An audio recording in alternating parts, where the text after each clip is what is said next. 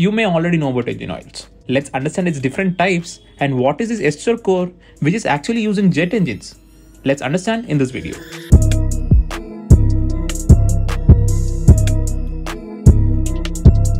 Let's start with mineral oils. This is your basic engine oil which is made from crude oil. Since it is actually directly extracted from crude oil, this will be the cheapest one to buy and it is easily available in all automotive stores. And this is one of the ideal oil for everyday city riding. But it breaks down very fast due to the heat produced by your engine and cannot withstand high temperatures and pressures. So because of all these factors, you might have to change this every once 2000 to 3000 kilometers. But this is ideal for all the commuter bikes and manufacturers recommend mineral oil considering the service cost to be in check. Whereas in the other end of the spectrum, we have fully synthetic oil. And this one is not extracted directly from crude oil, but synthetically produced in laboratories. This is considered to be one of the most advanced type oils, and it is made using chemical engineering to give the engine top level protection even in higher RPMs. These can also withstand high heat produced by your engine.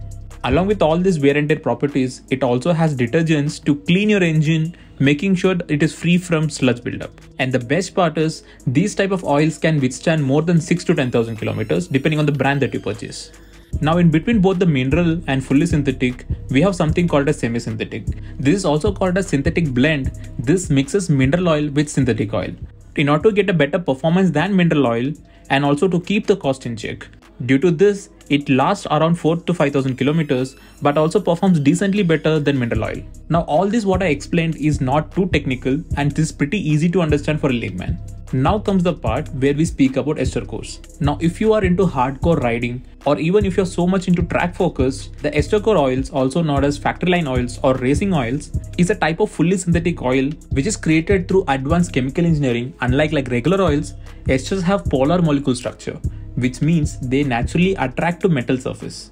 So even when the engine is off, ester oil sticks to the metal parts, offering instant lubrication when you start your engine again.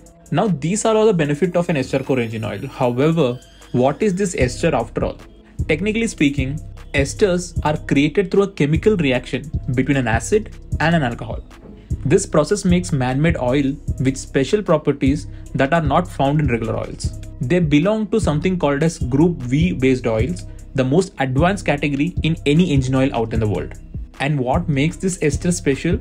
The first one, as I already explained, it has polar molecules, which means it gives better protection. The second one, it has extreme temperature resistance. Esters are very stable under high heat. Next, reduce friction. Ester molecules are smooth and helps reduce metal to metal contact.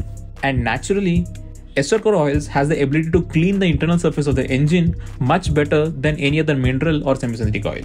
All these are the positive terms of Ester core oils. However, speaking on the downsides, this is one of the most expensive oil to buy and it may not be necessary for normal commuter bikes.